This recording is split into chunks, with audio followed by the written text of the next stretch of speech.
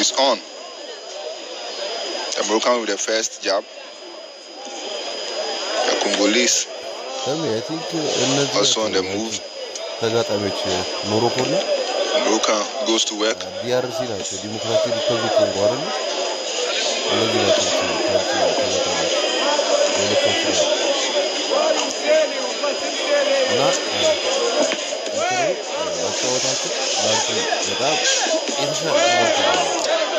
Powerful right there from the Moroccan.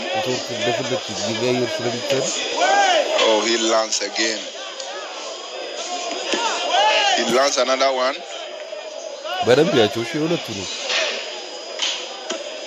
Oh, terrific left jab there from the man from Morocco.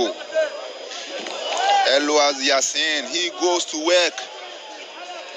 And we are here to see any real, but that's the cue he needed, the man from DRC. To start also hitting some important punches. But still, Elouaz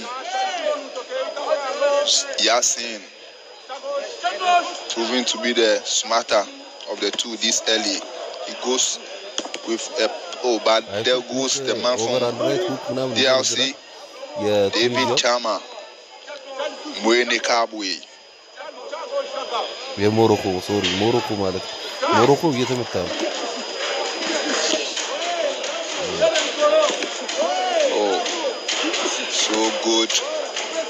Different combinations from Yassin, but Mwene Kabwe gradually warming up into the fight.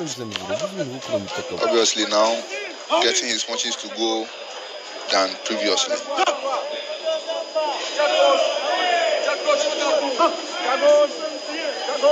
Round number 1. About 45 seconds to go in this first stanza. And oh, Yassin, the Moroccan proving to be the smarter of the duo at this point in time. Will he continue this way, or will David Mwene Kabwe Chama bounce back? There he takes another pounding. The Moroccan knows how to time very well, but Mwene Kabwe now also delivering some hefty punches. And that concludes the opening round of this middleweight contest. Scheduled for 3. Yassin, you can see him in his corner, getting refreshed and getting instructions for what is to come in this fight.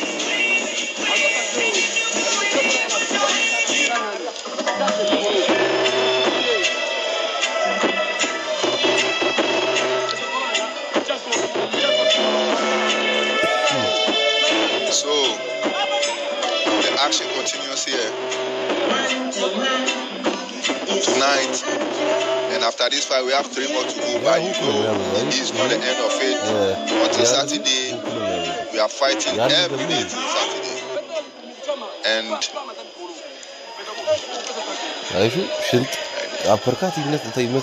just been corrected that Friday will be an off day for boxing at the Africa Games because we have the semi-finals on Thursday. I think the boxers will rest on Friday for the finals on Saturday.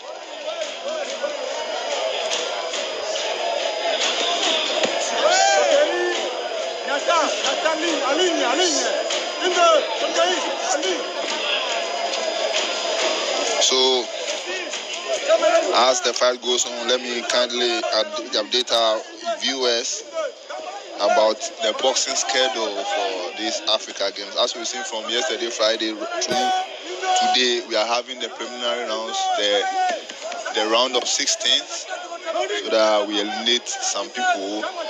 Then from tomorrow, Sunday, 17th, through Monday, 18th to Tuesday, 19th March, we'll be having the quarterfinals in the various divisions.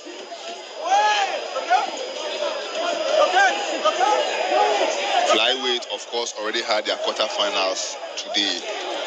Flyweight men, that is. Meanwhile, this fight still continues. And after the quarterfinals on Sunday, Monday, and Tuesday, Wednesday will be a rest day before we return to action on Thursday with the semi-finals. Also on Friday, we do all the semi-finals on Thursday. We rest again on Friday. Then Friday will be finals. Then Saturday will be medal ceremony.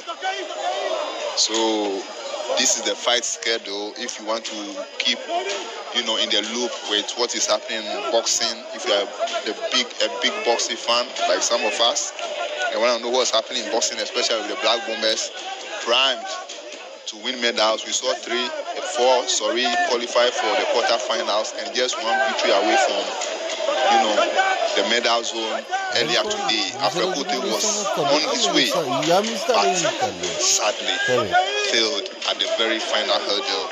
So 4 already through. We have the ring warrior child, Samuel Techi, fighting tomorrow for P2 to get his place to the quarterfinal stage. So whatever happens, he will be fighting the lightweight division. Trust us. Keep you updated. We'll also update you on the fights coming out for Ghanaian fighters in tomorrow before we close for today. But meanwhile, let's join the action in the ring as the two boxers entangle each other. I thought they were hugging each other there, but the referee is president. The show continues. It's an attack from DRC's David Chama Mwinekabwe against the man in blue.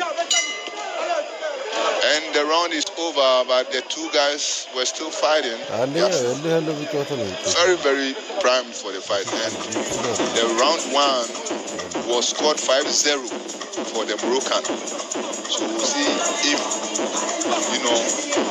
Chama Mwinekabwe managed to get his way back in the second stanza before we approach the third.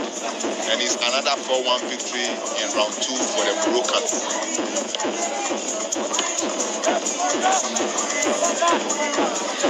And you can see the highlights from that round 2. It's slick, tactical, smooth operation from the Moroccan.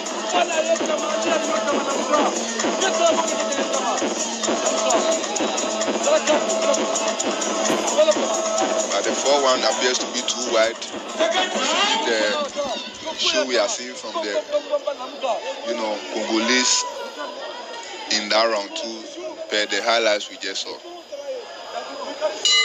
But the fight continues here at the Bukum Boxing Arena, and the Moroccan. I think Morocco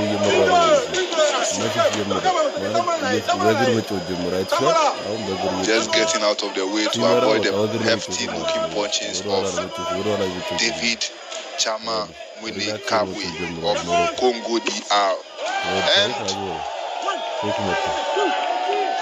Mwinekabwe, in an attempt to punch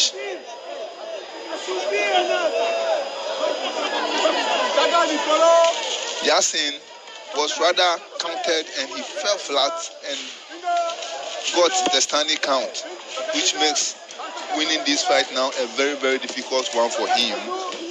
Clearly, he is a good boxer too, but the Moroccan is more tactical, ready, knows the sport, knows how to time his opponent, knows how to run away from him and land at the perfect time. So much tactical genius from the Moroccan. So much we've seen from the North Africans tonight. So much we've seen from them all over. And however they do it, I believe it's the investment. Some of these boxers do stay in camp for 1 year, 6 months, preparing for just this tournament. And that's how you do it in sport.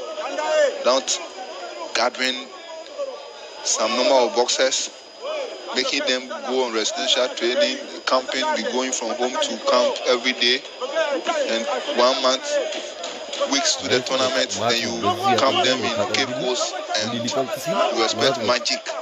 It doesn't work that way. It doesn't work that way. The Moroccans were in Turkey preparing for this competition. While they had one team that went to Italy, another team was in Turkey preparing for this Africa Games.